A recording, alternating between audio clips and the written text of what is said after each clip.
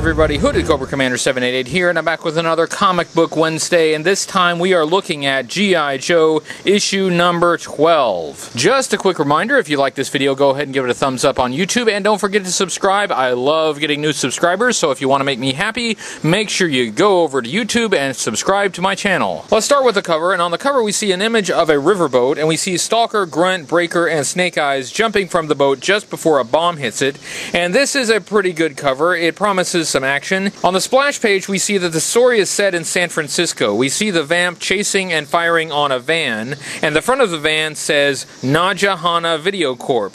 We have a title, 3 Strikes for Snake Eyes, and we have a creative team of Larry Hama script and Mike Vosberg pencils. We learn from the dialogue that the Cobra agents in the van are escaping with MX missile guidance chips. Scarlet, Clutch, and Breaker are in the vamp, and they're chasing this van over the hills of San Francisco when the van cuts through a sports car driven by a punky guy, and I guess this is supposed to be comedy. The van spins around a corner and it encounters a small compact car occupied by an older couple, and when the van hits the car explodes, and one Cobra officer manages to escape. We notice right away that this Cobra officer has a scar across his eyes. The Joes chase him along the docks, but the officer knocks Breaker into some bikers, and the bikers start beating up Breaker. This is another example of how G.I. Joe really just hates Breaker. This comic book is just relentless in dumping on Breaker. The scarred Cobra officer shoots Clutch in the leg and escapes with the guidance chips. Scarlet saves Breaker by shooting the earring off of one of the biker guys. Despite losing the Cobra officer, the Joes have a few clues. They have part of a packing crate that has an address in the Republic of Sierra Gordo,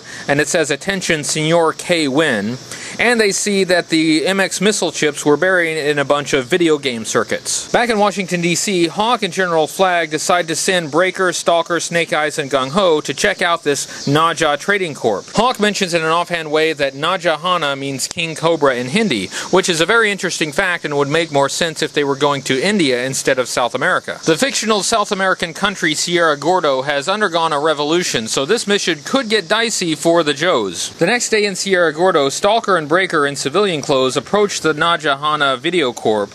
Meanwhile, Snake Eyes and Gung-Ho are watching from the tree line. When someone at the Naja Hana Video Corp opens the door, Stalker offers to buy video games, but uh-oh, the person who opens the door is none other than Dr. Venom. We met the concentrated ball of evil that is Dr. Venom back in issue number 10, when he used his brainwave scanner to try to torture information out of Snake Eyes. Snake Eyes sees Dr. Venom through his binoculars, and he jumps from his tree and rushes to the scene. Gung-Ho follows along, not knowing exactly what's going on. Gung-Ho bumps into a peasant who has a facial scar exactly like the Cobra officer they're looking for. The guy bolts, so it looks like this is the Cobra officer. Back at the warehouse, Stalker and Breaker's cover is blown when Dr. Venom deduces that only a member of G.I. Joe or Cobra could know about their video game front. So since they're not members of Cobra, they must be members of G.I. Joe. Cobra guards rush in, and Stalker and Breaker dive for their guns, and a firefight breaks out, which is pretty awesome. There's some great action here. Cobra brings in a heavy machine gun, but they're taken out by Snake Eyes. The Joes have the drop on the Cobra soldiers, and it looks like they have the situation stitched up when a blast of very precise machine gun fire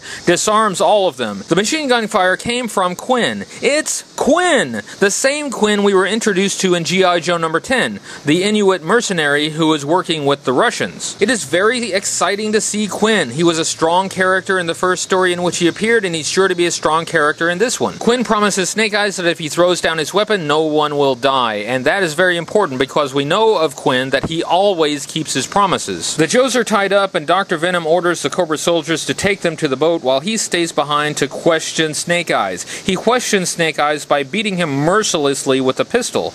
Quinn stops him and reminds him that he promised that no one would die, but it's too late. It appears that Dr. Venom's beating has killed Snake Eyes. Quinn is very upset at his promise not being kept, and he promises that once his contract with Cobra is expired, Venom will answer to Quinn. Snake Eyes is dragged into the warehouse, and the warehouse is set on fire. As the boat drifts away, Dr. Venom remembers that Snake Eyes possesses the secret ninja ability to slow his breathing and heart rate to the point that he appears dead. Dr. Venom realizes that Snake Eyes is not dead, he is alive. Snake Eyes escapes the warehouse despite being tied up and on fire. He runs past some of the villagers and they see his face face without his mask, and of course they're terrified. Everyone is frightened when they see Snake Eyes without his mask, and I know that he has a hideous disfigurement, but his face must look like the devil itself, because I've seen and known people with major burns on their faces, and it's not anything to get freaked out about. On the boat, Breaker, Gung-Ho, and Stalker get the idea to use Breaker's bubblegum to entice rats to chew on the ropes. Snake Eyes emerges from the river and climbs onto a guy's boat, and the guy thinks that Snake Eyes is a river demon and jumps into the water. Snake Eyes turns the boat around to pursue Dr. Venom. Snake Eyes just stole that guy's boat. That boat was full of fruit and vegetables too. That boat probably represented everything that guy owned. Dr. Venom, Quinn, and the others arrive at a small island bunker surrounded by concertina wire and guard dogs. A seaplane awaits them, as does the Baroness. Dr. Venom, the Baroness, Quinn, and the scar-faced Cobra officer go into the bunker to conclude their transaction. Snake Eyes, who has apparently abandoned the boat that he stole, comes up from the water and takes out one of the Cobra guards. The rats have chewed through the rope enough for Gung-Ho to break free and take out the other two guards. The Joes are happy to see Snake Eyes alive, but Snake Eyes insists that they get on the boat and drive away, since the boat has the computer chips and that was their mission. Snake Eyes stays behind because he has a score to settle with Dr. Venom. He makes it to the bunker by taking out the guard dogs. Inside the bunker, we learn what this Cobra mission has really been about. Dr. Venom has developed a virus, which, if it's combined with a serum, is deadly. Quinn realizes that Snake Eyes is eavesdropping and starts firing on Snake Eyes through the slot in the door. When Quinn kicks open the door, Snake Eyes is nowhere to be found, and the Baroness sees the Joes escaping on the boat. The Baroness and Scarface rush to the seaplane, and they're going to take out the Joes on the boat, and she orders Quinn and Dr. Venom to stay behind to track down Snake Eyes. Stalker and Breaker fire at the seaplane, and Breaker mentions that the only person who could take down an airplane with a submachine gun is Sergeant Granite of Difficult Company. I really appreciate this reference to the Joe Kubert comic Sergeant Rock of Easy Company. I used to read Sergeant Rock comic books whenever I couldn't find G.I. Joe on the shelves when I was a kid. The plane bombs the boat, and the Joes jump out just in time before the boat explodes. Back at the bunker, Dr. Venom is sneaking up behind Quinn with a pistol. Snake Eyes tackles Dr. Venom and starts beating him mercilessly. Since the Baroness and the scar-faced courier have the virus and the serum,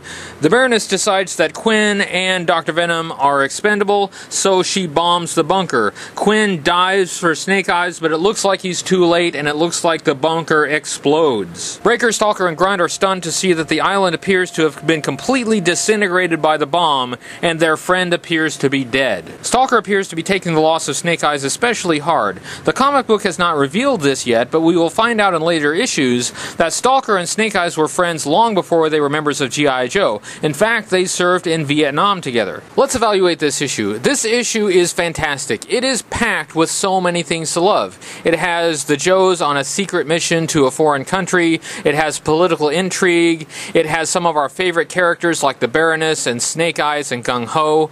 And it has the return of Quinn and Dr. Venom, two of the best non-Joe characters created by Larry Hama. We're also introduced to a new character that they are calling Scarface.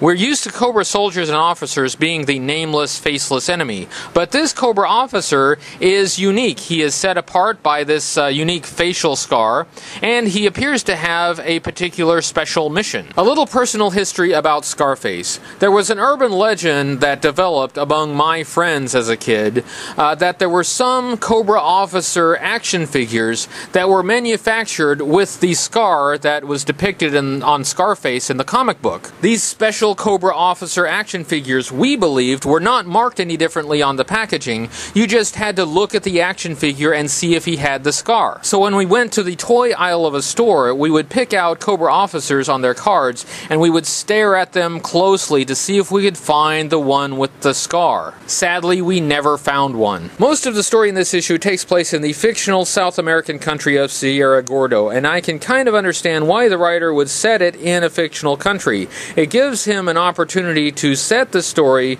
in South America, and he can kind of create a country that looks the way we would imagine a South American country to look.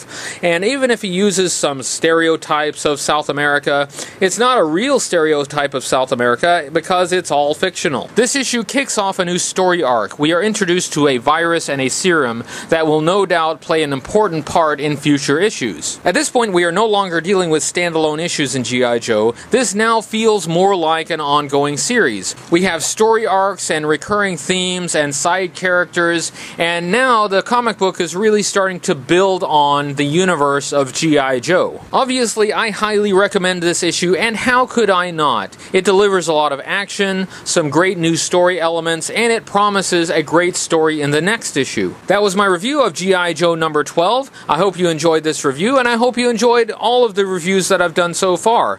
We are now done with the first year of G.I. Joe comic books, 12 issues, 12 months. Don't forget to like this video on YouTube, and make sure you subscribe and tell your friends. I love getting new subscribers, and I love interacting with the people who view my videos, so I look forward to hearing from you, and I will talk to you all later.